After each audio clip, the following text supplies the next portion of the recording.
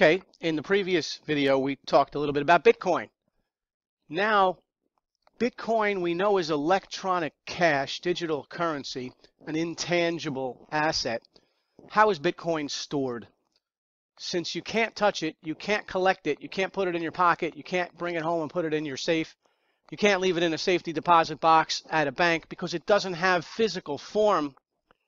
How is it stored? It's stored in a blockchain. Okay, what does that mean?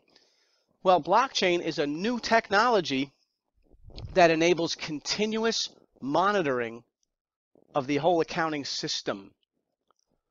Blockchain was created as part of the invention of Bitcoin to provide a secure, decentralized cryptocurrency tracking system. A blockchain is just that, a decentralized, distributed ledger. In English, that means an accounting system available to everyone on the peer-to-peer network.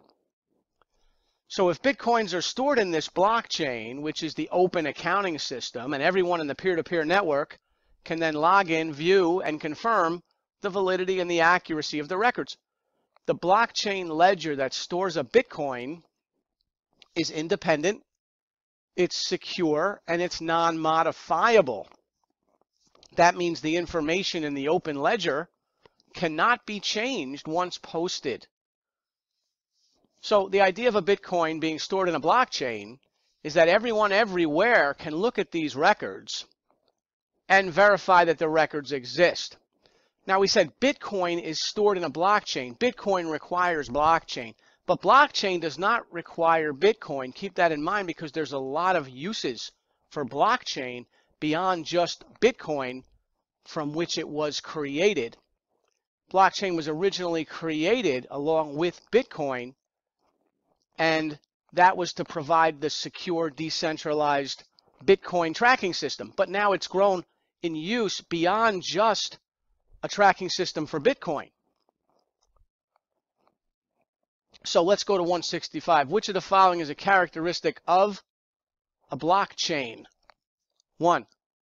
Encryption secure, distributed ledger, an open accounting system. Yes, that's a blockchain.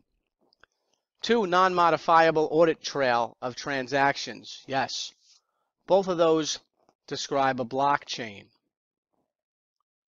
Remember, blockchain was created as part of the invention of Bitcoin to provide that secure, decentralized cryptocurrency tracking system. All right, now the minutia, the little technical stuff about the blockchain, how much of that are you going to need to know for the CPA exam? Well, probably not that much the first time around. They're just starting to test this now. A blockchain record exists in a file that consists of blocks, which are documented transaction records. So people execute these Bitcoin transactions, but those same Bitcoin transactions actually only exist as part of an automated process, and this is why blockchain was originally needed. So if Bitcoin, we know, is created by mining, right? That's solving those mathematical puzzles.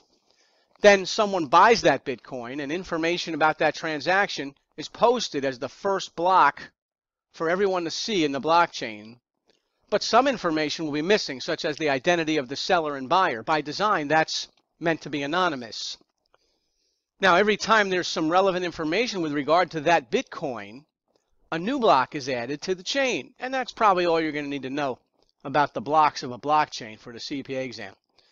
If you want to know a little more, in the beginning, blockchain was a database, a distributed ledger, and that was good for transactional records such as Bitcoin or other cryptocurrencies. Blockchain got its name because it processes the transactions in a group known as a block and adds each new block, each new transaction to the end of the ledger, to the end of the chain. So right from the start, blockchain was very attractive for use because it's transparent, very resilient.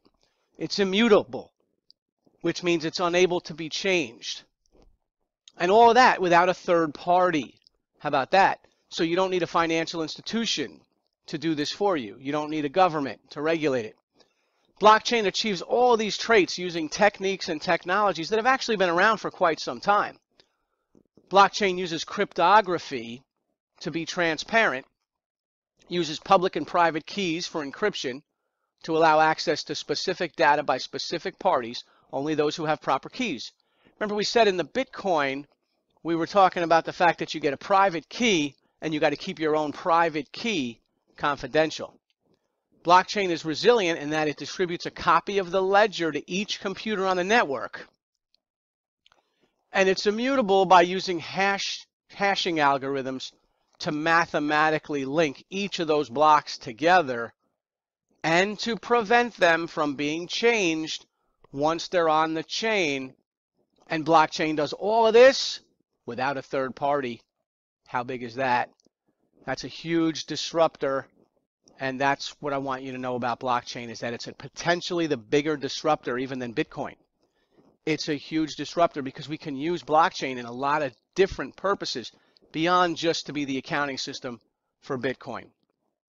So blockchain began this way just for Bitcoins, but it has evolved to become a platform for sharing information.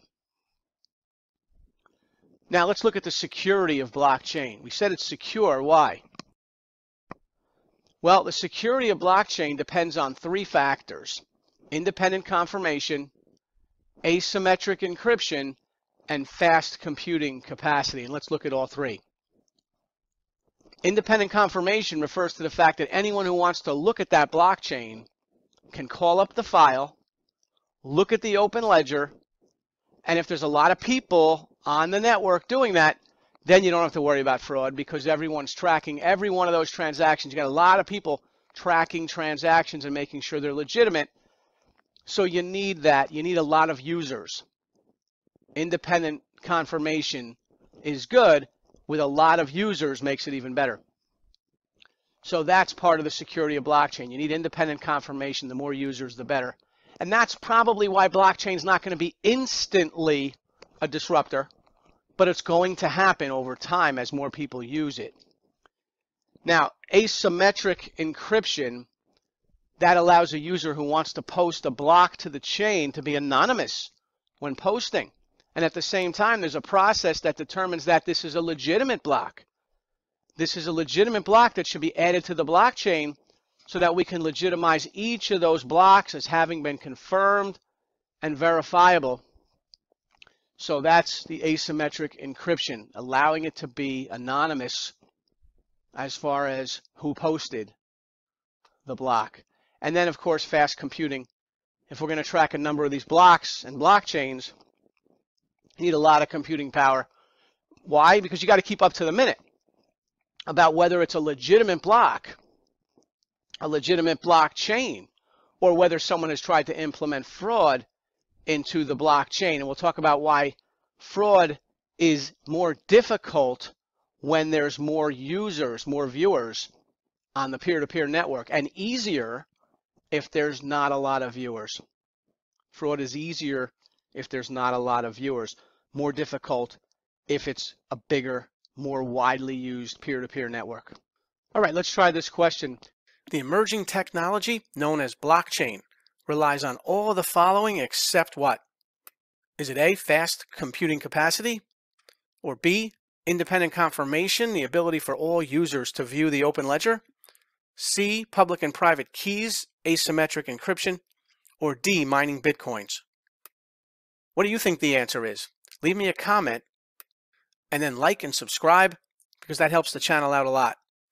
And if you need help with emerging technologies like blockchain and Bitcoin and what you need to know to pass the BEC exam, go to CPAexamtutoring.com, click on one part and then BEC course, and get yourself on I-75, the right road to passing BEC.